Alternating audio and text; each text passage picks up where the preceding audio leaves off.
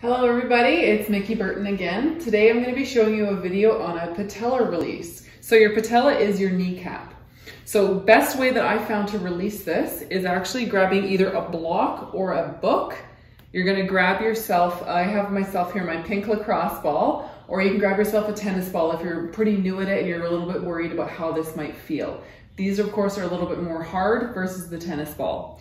So you're gonna put your lacrosse or tennis ball on top of your block or book. You're gonna go onto all fours. Great way to stabilize yourself. You're gonna go above the kneecap, so above the patella. Put the ball into it and you can kind of adjust your knee and adjust your arms to put more weight onto it. So you're gonna find just above the patella, and then what you're gonna do is you're gonna go from the position of being extended with your leg, you're gonna go into a flexion. Nice and slow, bring your heel all the way to your bum, and then you're going to extend the leg again. You're gonna find a different vector, so go a little bit more into the middle or medial. And again, we're gonna go from extension and we're gonna bring it into flexion nice and slow. And you're gonna work the entire area above the patella. So then you're gonna go more medial onto the knee. Same thing, extension. Bring it into flexion.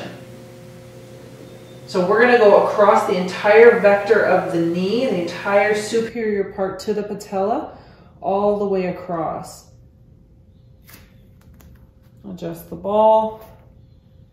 And again, if you want to go with more weight on top of it, bring your knee forward, put more weight down, and get more into there. Don't forget to get lateral. All the way across. Perfect. Even if you're only having one knee hurt, don't forget to do both sides, all right?